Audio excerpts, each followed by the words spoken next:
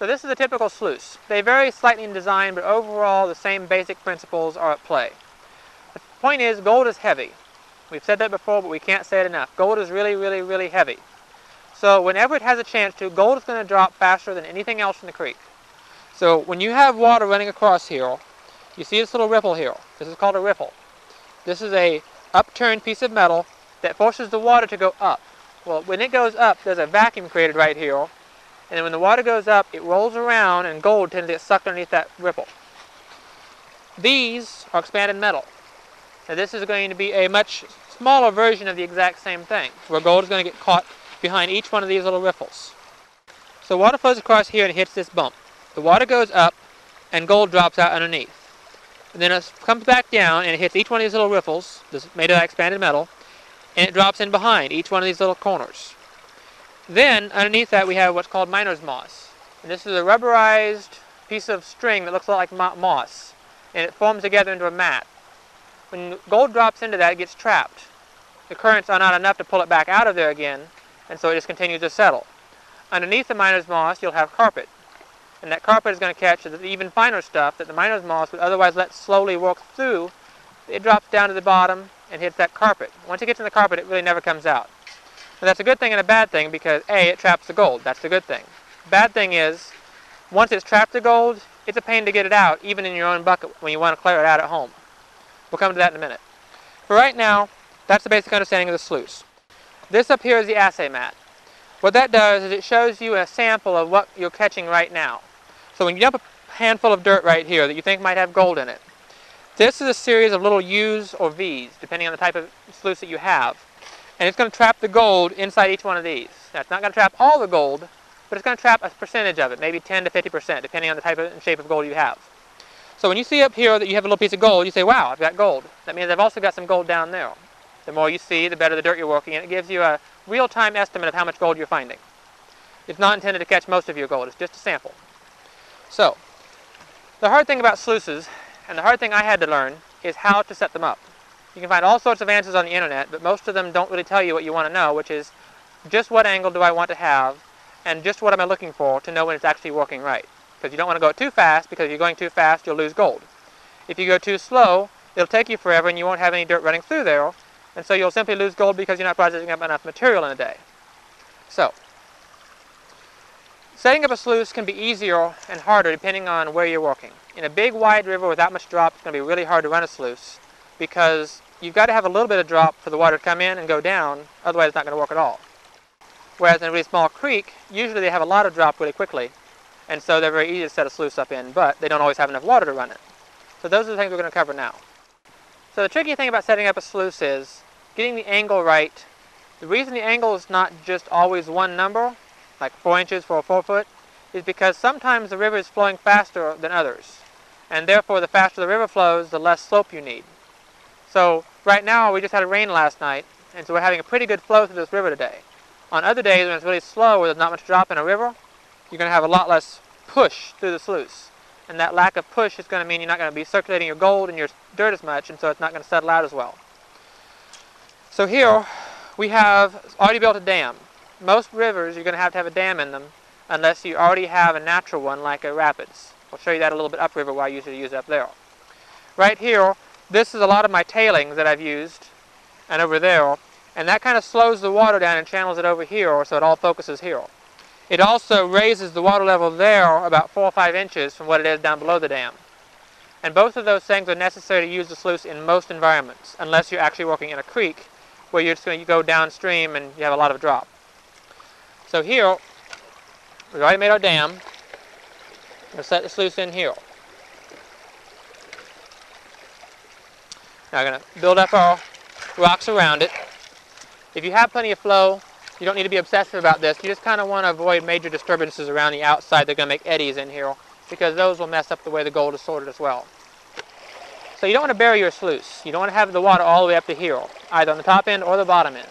You want to have about 1 inch on top of your grating, or you can kind of go along the line of the grating you have down here, this piece of metal.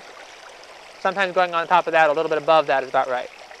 Because if you have too much water in here, it won't evacuate enough. And if you don't have enough water in here, it also won't evacuate enough. And you want to have enough water flowing through here to grab the dirt, pull it across these ripples, rotating as it goes so it can drop the gold out, and get rid of that dirt as fast as it can without losing gold. That's the goal. So, it's set up satisfactory. It's got a little bit too much water running through it, but not enough to make any difference. There is a little bit of flexibility in this. It doesn't have to be perfect. You won't really know how it's going to run until you actually drop a scoop of dirt in, which is what I'm going to do now. So this is a scoop of our classified dirt. You never want to run the big rocks through it without classifying it, because those big rocks will come up here and they'll sit in the wrong places. They make weird eddies and you'll lose gold that way. So you always have to have your dirt classified. Usually you want about 1/4 inch to a 1/2 inch screen, somewhere in that neighborhood, depending on what kind of sluice you've got and how fast you want to run it. So you can dump it like this, very slowly, or you can dump a whole scoop all at once, like that. Doesn't really matter. What matters is you watch how the dirt goes across here and comes out. So you can see here how we've got a pile of dirt here, a little bit more down here. This is because we don't have it set up right yet. If we had this set up right, then in the 45 seconds or so that have elapsed, we would have already had all this dirt clear out of here, except a little bit behind each one of the riffles. You notice how there's more dirt on one side than there is on the other. That means we need to tilt it up a little bit more like this to balance out the level. That way it's going to come back this direction on the next scoop. The reason it's not evacuating is either because we don't have enough flow, we have too much water in here, or because it's not enough slope. I'm going to try lowering the water level by moving it a little bit downstream and blocking up the top end a little bit. So it's going to give me less water coming in, which means that the whole overall water level will be less, which means the current flowing across these riffles will actually be faster. Now, you would never put your finger in here ordinarily because it's going to mess up the current, but I'm going to do it to show you what I'm doing. Right here, this pile of dirt is not getting out of here fast enough. So, when you keep moving this around and raising up the top end, there. See how that acted different? Now all of a sudden we lost quite a bit of our dirt in here. That's the junk dirt. We want to lose it. Now I'm going to try running another scoop through here and see how it runs.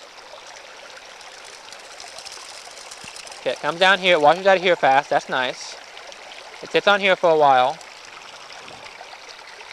We're losing our dirt here. I'd like to see it go a little bit faster, but it's already gone here nicely. This is good.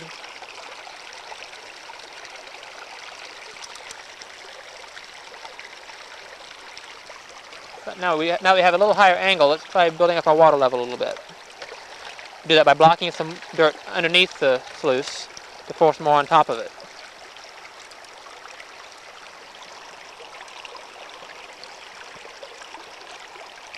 That's actually pretty good. You're seeing some blue around here. That's your miner's moss. This blue is looking really nice. I like to see them all looking like this. This is a little bit heavy, but this is good. So I think as we have it set up right now, this will catch gold good. And it'll run through here quickly. So dump it here. It clears off the assay mat. Wait till you see blue in at least a couple of these things before you start running it again. You want to start running it again now because if you can't see the riffles down there, then they're not working. And you need to be able to see the riffles for them to do you any good. Every one of these riffles has to be visible, and some blue around it has to be visible, or you're not going to be getting the maximum effect out of this sluice. Okay, now I've caught some gold up here in my assay mat, so come over here and look at this. So here you can see, right there, a little spot of gold that got caught in my mat. That means I'm running stuff that has gold in it. And that means that as I'm running my soil through here, I'm going to be catching a lot more downstream. I know in this light on the camera it all kind of looks like gold, but trust me, that piece is gold. So now I'm just going to sit here, spread it back and forth like that as I go, so you get some on each side. If your sluice is running a little bit slower, I'll put one scoop. And just do it as fast as you can do it, and still keep everything kind of cleared out. Doesn't have to be perfectly clear, but it needs to be able to see that blue like I mentioned.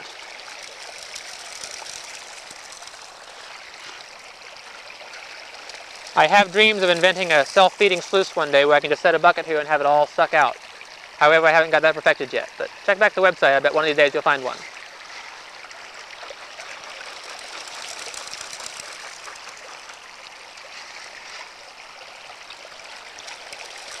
Now, if you do find large nuggets, over 1/2 gram or so, they're not going to be found down here very often. Usually they're going to come right down here where this little depression is in the middle right before it goes up on the ramp, and they're going to stop there. They might even camp out back here because, as I mentioned before, and we'll mention again, gold is heavy.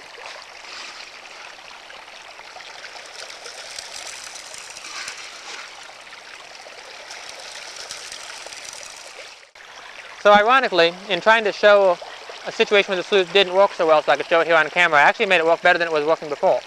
Like I said, this isn't my sluice, I borrowed this from a friend. This sluice actually works better with less water. So now we have the water level just at the top of that metal piece that holds the riffles together on the side. And that seems to really work well. I picked this top end almost out of the water, so I've only got maybe a ½ inch of water coming into it, and it goes down here.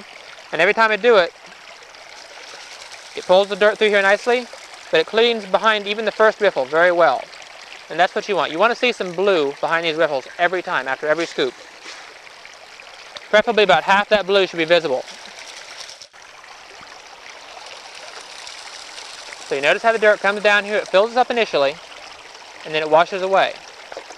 Now you can see half dirt, half blue riffle, half dirt, half blue riffle.